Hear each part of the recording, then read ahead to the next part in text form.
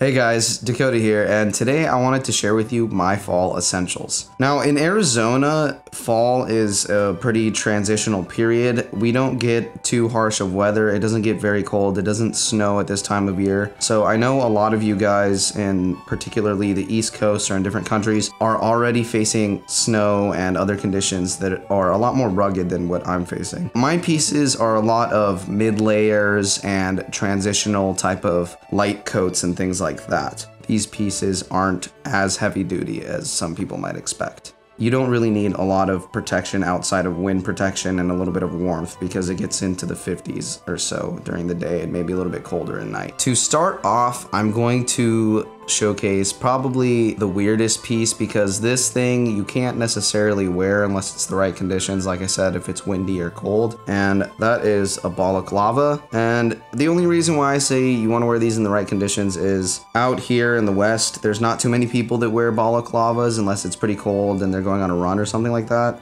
It's very common in the East Coast. When I was living in New York City, I would wear it a lot and I wouldn't get weird looks, but I think that you could get a lot of weird looks because it might look like you're going to rob something, but it is really, really nice at keeping your face and neck warm during this transitional period, and it's awesome for going on hikes or walks in Arizona in the valley, whether you're going in the evening or early morning when it's pretty chilly. During this time of year, this is just something that is a pretty good accessory piece. This next piece I have is a really good mid-layer for keeping you warm when it's pretty chilly, but it doesn't provide any protection beyond that, but it's also super comfortable and good to lounge around in or go walking around the town or whatever your activities are. And that is this knitted Stone Island zip up. I like to wear it a lot. I think it keeps me the perfect amount of warmth here in Arizona, and it's really easy to layer and style with all kinds of clothes because it's black and simple, and knitted fabric is really great for the fall. I think wearing sweaters and things like that are knitted are very comfortable and preferable over the sweatshirt type of tops. I would rather have a knitted top or a hoodie than a sweatshirt, honestly, but like I said, pretty basic.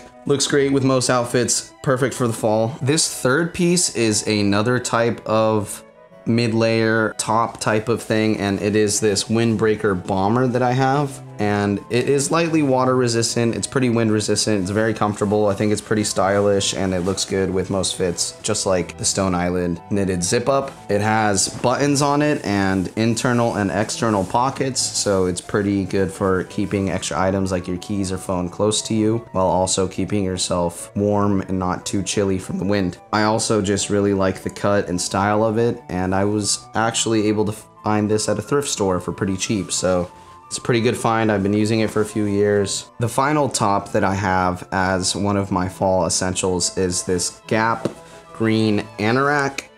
This also protects from the wind and lightly from the rain, so if we do have any light showers, it is pretty good for that. I really like the color. It fits great for fall outfits and tones, and it is light enough to wear in this 60 to 50 degree weather. I really, really like this pouch that's in the front. It's got Velcro and zip protection for the pouch, and then there are these two little shoelace string laces that you can tie the bottom of it in case you want to insulate a little bit more or protect your shirt or something like that from wind or water or whatever. Now, the majority of my things that I've showcased in this are tops and mid layers. Like I said earlier, that's pretty much the best kind of protection that I'm gonna be getting in this season in Arizona. For the most part, I don't really have to worry about my legs getting cold, so I don't have too many like flannel lined pants or fleece lined pants or things like that. I will say that things like the Escobar sweatpants and the Nike Lab sweatpants are really good options in the fall as well. I don't have any in this video, but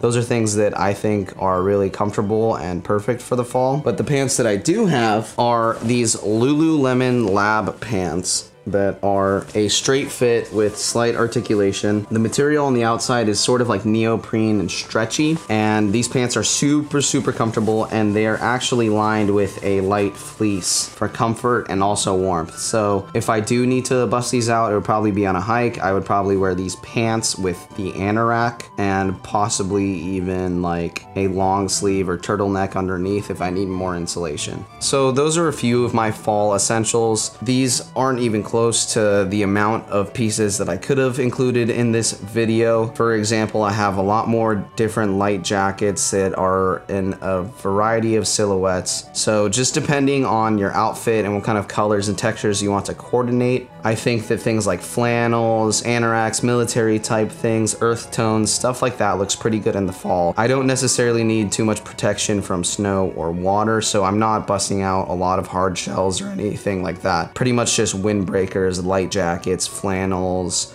fleece, vests, gillettes, things like that. I would love to know what your guys' fall essentials are. Comment down below what your favorite pieces are to wear during this season. Give it a like if you enjoyed this video. Check out my other videos. Subscribe for more. Until next time, stay Gucci, guys.